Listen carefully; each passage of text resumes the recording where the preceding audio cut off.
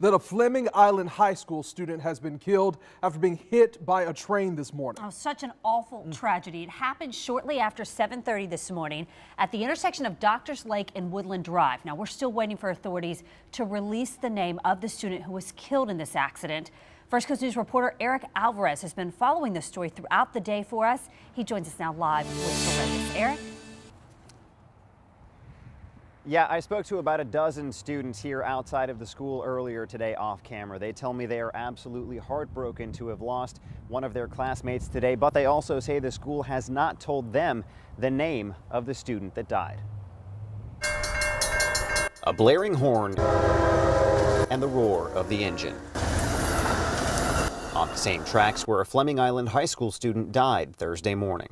It's tragic, obviously. I mean, you have a child lose their life, it's going to be real tragic, but it kind of makes you wonder what you can do different to stop it from happening. Aaron Proctor grew up in the neighborhood and has seen a number of crashes at nearby crossings.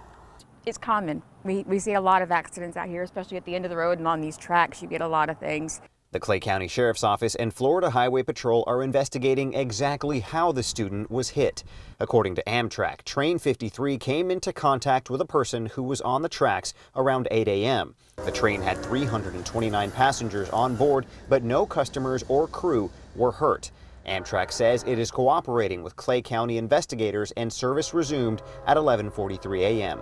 The Clay County School District says our hearts go out to the friends, family, and the community as parents and students wait for the results of the investigation.